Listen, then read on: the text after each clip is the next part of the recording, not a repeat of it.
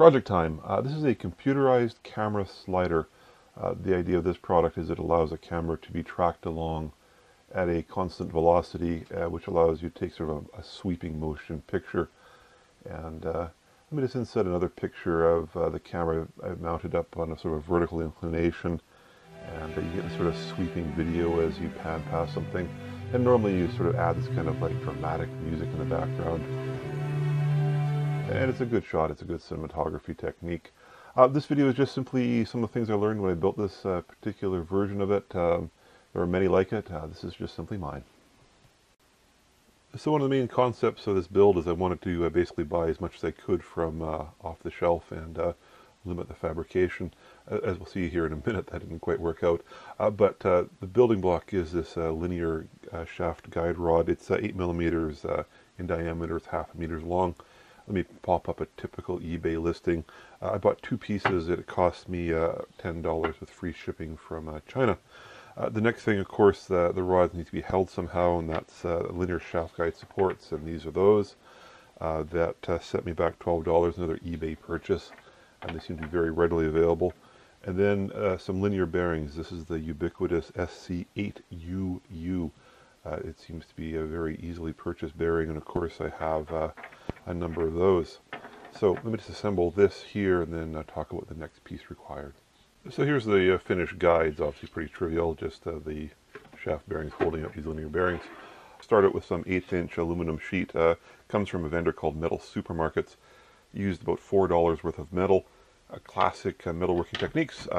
Sprayed it with some dye, scribed some lines, used in a caliper to locate the exact place for the next hole.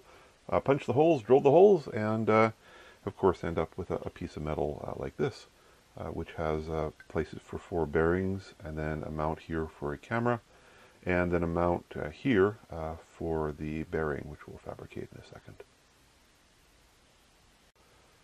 Okay, so obviously here's a frame made out of this open beam rail system, and the linear slide now sits upon it.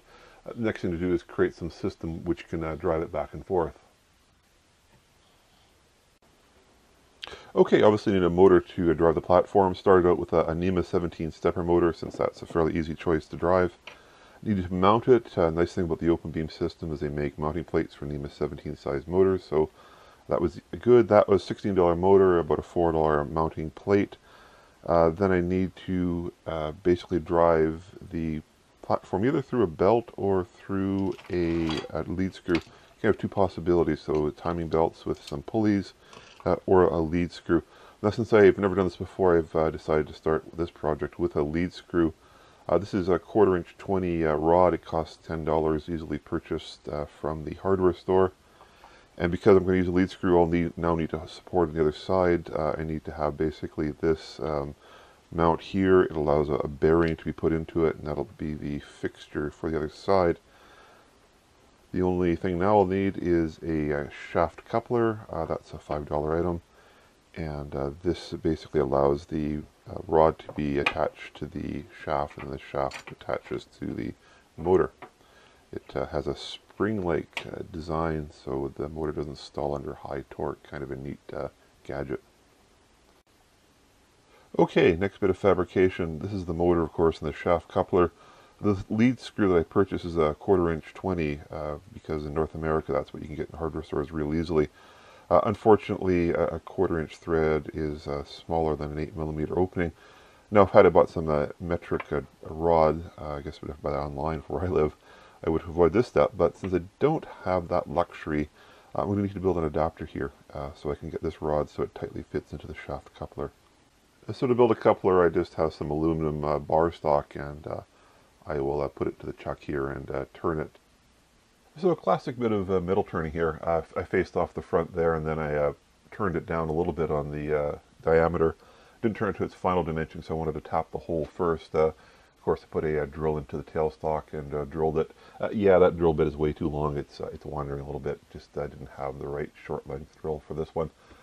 Then I, of course, put a tap into the tailstock and put some threads into the fitting. I turned it down to its final diameter, parted it off, and of course end up with a piece that looks like this. And then I glued it onto the shaft using some instant cement that I had hanging around. and that made the adapter work. I needed to do both on that side and also on the bearing. The bearing is a classic 8mm skateboard bearing, so I fabricated 2 fittings there. Cost was, well, 0, I guess. Okay, now of course I got the lead screw and I have a platform up here. I need some way to couple those together, and that's what this chunk of metal is all about. It's cut out of 1/2-inch aluminum plate on my table saw. I'm really quite impressed how easy it is to cut even a thick plate like this with a proper aluminum cutting blade. Now, aluminum isn't quite the right material. This should probably be out of brass or something, because aluminum is probably too soft, but again, just what I had in my workshop when I did this little project. Obviously I need to, of course, drill a hole through here and then tap it, and then of course I need to have a smaller hole here to put a screw down.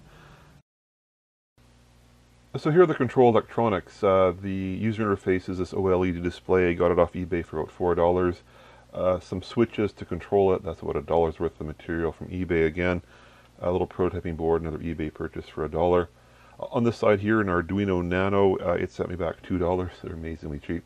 This is a driver motor controller. It's a stepper controller called the Easy Driver from SparkFun, $15. Coming out here is a 12-volt supply going to an old AC adapter I got out of an old laptop. Charged up to 0 because it came in my junk drawer. I'll zoom into the operation here in a second, but this platform, of course, is sheet metal. The nice thing about the open beam system is that you can slide in an 1/8-inch piece of metal quite easily. The reason why it's black in the background, when I did the layup for it, I didn't use the blue dye. I used this gigantic Sharpie. It's another technique of marking up metal because I needed to place some very precise standoffs to mount the electronics. Let's zoom into the operation of how I set this thing up. So here's the program. This thing can run through 5 different positions programmatically. It'll run to a position at a certain speed, then it'll wait if desired. So I could say go left for 1 inch, do it at the slowest possible speed, wait for 0 seconds. I can come down, and I can even then select like a negative direction and to press run, and off it shall run. Another mode of operation I programmed into it was a jog, so basically I can move the motor back and forth a little bit to get it in the position I desire. If you want to take a look at the code, it's on my blog. I'll just throw up the location of that on the screen here. And I'm sure there's a few more things I'll want to add to this as I keep on developing this camera slider. So definitely some things I'd like to change now that I've actually gone through the whole program. The lead screw is a relatively slow way of driving the platform. The little Arduino there does bit bashing onto the motor driver, and you can't get much past a few inches per second. And for some videos you might want a very fast motion, so I think maybe a lead screw isn't the right approach here.